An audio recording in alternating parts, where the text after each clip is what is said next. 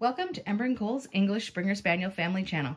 So today we're going to talk about how to use the Mars Coat King. This is a 20 blade Mars Coat King right here. This is used to take undercoat out. It's a form of stripping, but it's not, you're not carding with it. So I'm going to show you how to use this properly today.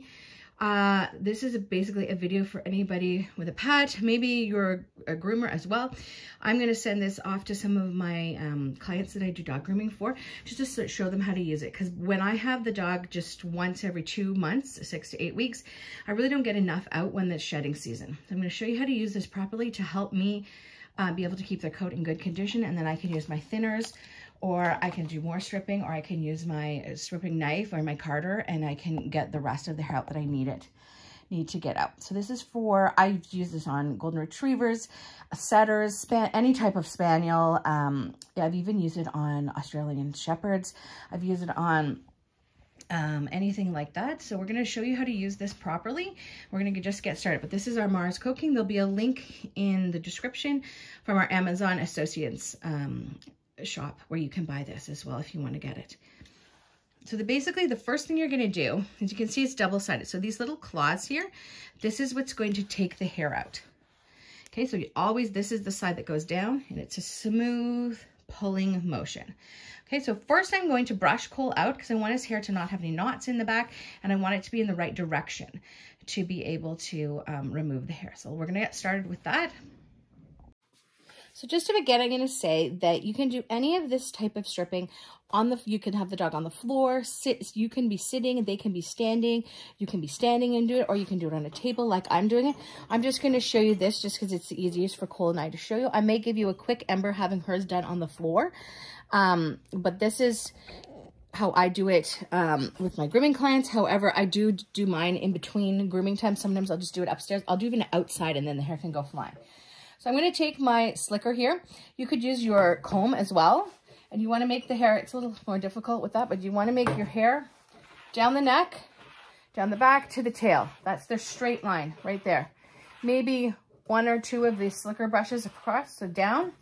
And you go down the neck on both sides, down the sides here. I want to brush, just make sure it's nice and smooth. See, I'm already getting some of the coat out. So if you had a slicker, this is one really good way. It takes whatever's just sitting loose. I'm going to do both sides. Here, and now he's ready for me to use a stripping knife. So in that same motion, I'm going to strip him. So I'm going to go down his back, down his neck, into his shoulder here on both sides, and I'm going to take it right to about here on his sides. I'm even going to do the bum and his leg here. I'm going to do down the side of his leg. So you can hold this skin taut. You can hold his leg. It's best just to hold his leg so you can see. You can't see the bottom here, but try to back it up. Maybe you can see a little bit more if there you can see a bit more. But see, I've already got some out. That's just on his leg. It's a soft, you'll feel it's a soft fur. Shouldn't be anything coarse because that's the top coat, but this is all his undercoat. So I'm going to start on his neck here and go down his neck, into his shoulder a little bit, down his leg. I'm going to do this for, let's say 5 seconds I've done it. I'm going to see how much I've got. So I've got quite a bit. I'm going to remove it because it gets full and then it doesn't take anymore. So every couple seconds, you're going to remove it. I'm going to do his neck again into his shoulders here. This time, just kind of splaying out to the side here. I'm going to check it again. Look, I've got quite a lot. So now I'm going to move down his sides here. Getting in his side, get right in this groove here. It's hard to get in right there. He's such a good boy. And again, he's full. Cole and Ember are shedding like crazy, and I haven't stripped them yet this year. I'm going to go down. I'm not going to take it into the long fur, but I'm going to take it right up to where it meets it. So it's nice and tight there. So there's another big poof. I'm going to go down his back. I'm going to hold Cole under his stomach just to give me extra support when I'm stripping here. It shouldn't be sticking and hard to come out. If it's sticking, you maybe need to comb some of the loose undercoat out first or brush it. It shouldn't hurt them. Cole's not being hurt here. If it's a big tug and it's hurt, then it's not working properly. Some people, they will take it by their necks and they'll pull here. They'll do a bit, but Cole's pretty good. If I want to get through his shoulders maybe a bit more, I might do that there. This is done best on a clean dog, but if you don't have one, it's still fine to do it. You could work at it at times. You maybe only want to work for 5 minutes at a time, and then you come back another day and you do another side, or you do the whole body, but you just give it one little go over where you're just getting out like a handful of hair. I'm going to move to the rear here. I'll go around. So you can even do it on, I mean, his tail doesn't really need it a lot, but it needs it right at the base there. So you're going to get it. I'm going to take some off his tail because I know it's shedding. You get right in through here. A lot of dogs, when they come, they're super thick here on their bums. He's not shedding as much, so I didn't get a lot there. It got stuck a bit, so that part I know has got a bit in there.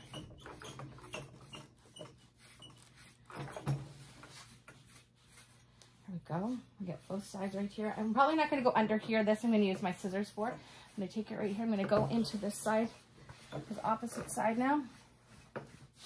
Down his leg again. Yeah, it's just a downward motion, straight along with the hair, not at any angles, just straight down. The same on his back, so that was a good fluff. Same on his back here, it's just right across his fur. Maybe not his whole back at the whole time, as you saw, it got a bit stuck there, so I do half and half. I'll do his rear end here, and then I'll go back up and do his neck. Do down his leg again. Down his other side here. Good boy. And another big sim cleaning, clearing my rake. I have to clear it because if you don't, it won't work anymore. It won't grab.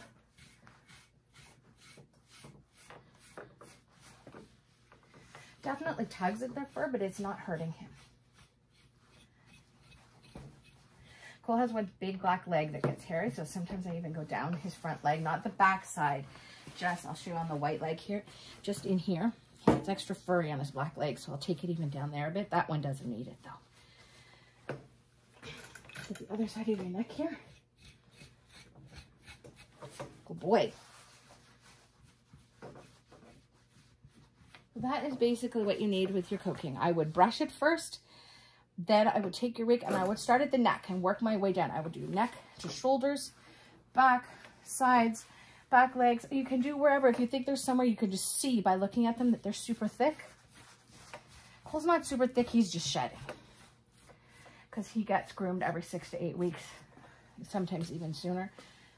So he's not super duper thick. He's been groomed this winter. If I left him all winter, it would be a different matter. Cole is also not neutered, so his coat doesn't get as thick. If you're trying to compare him to your neutered males, all coats of any neutered or spayed animals, they get super thick. They get more of a fuzzy texture.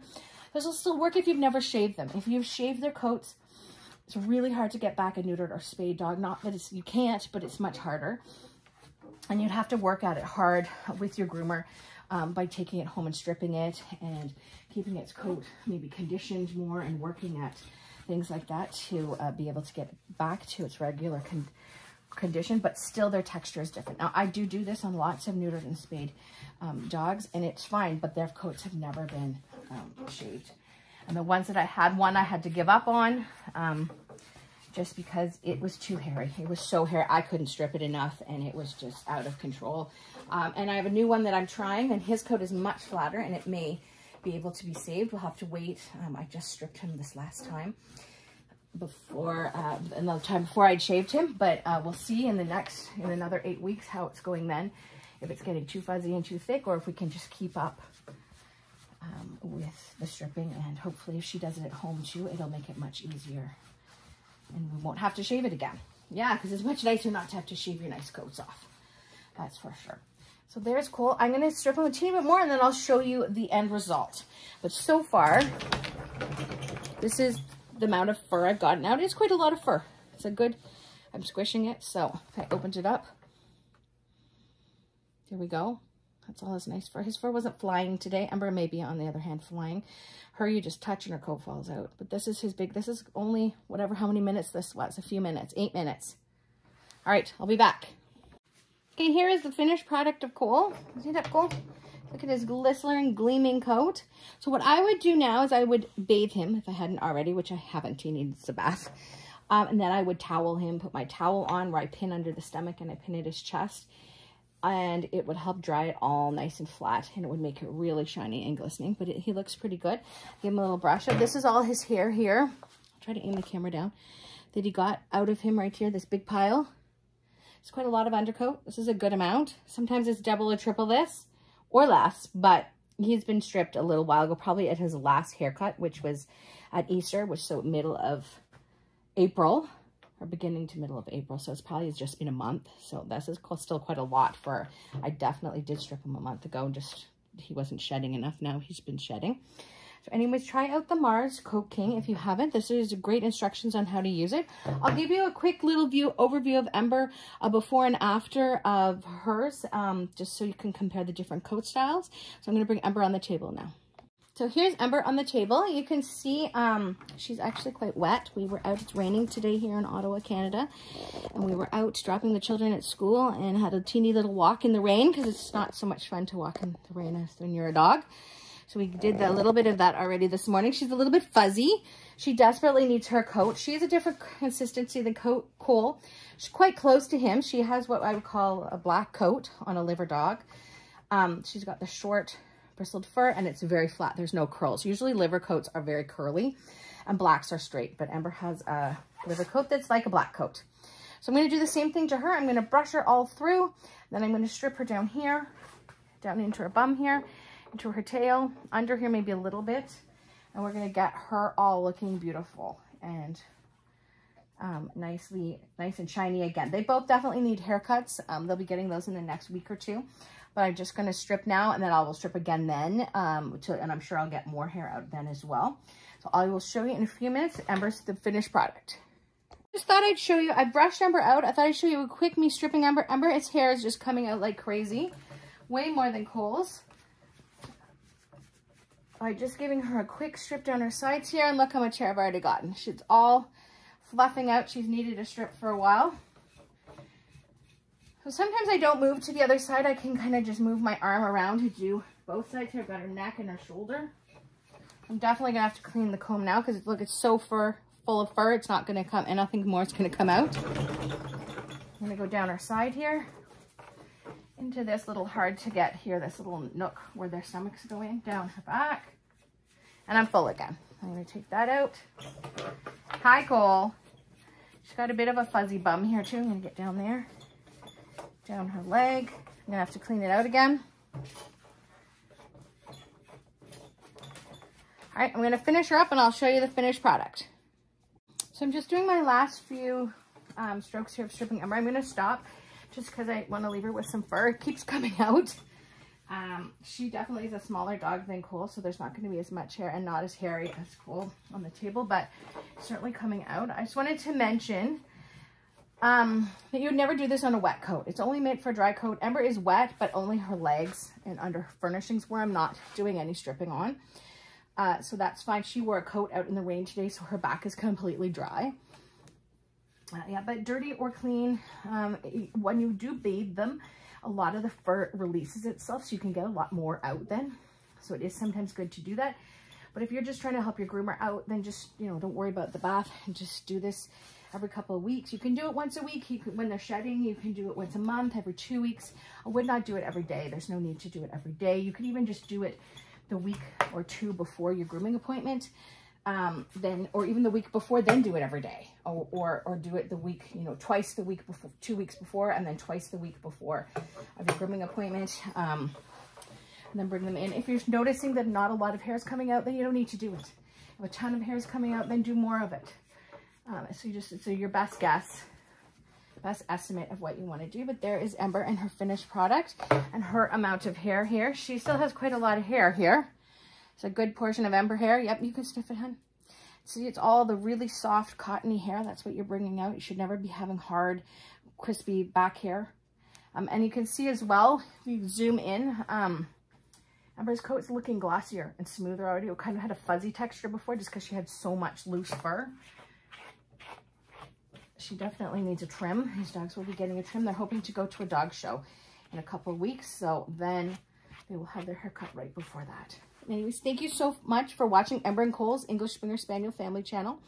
And we'll be back with some more videos. I'll maybe do a very similar one, but brushing the dogs kind of the way I do them when I treat them as pets, not as going to the groomer and being on the grooming table. We do brushing and stripping upstairs on the floor. They let me do toenails. They stand or they lie on their backs. And I'll show you all of those sort of things. So thank you so much for watching. Please subscribe. Take care. Bye. Oh, I was going to show you really quickly the comparison of the two dogs. Okay, so this is Cole's fur and this is Ember. So Cole I definitely did get more out of.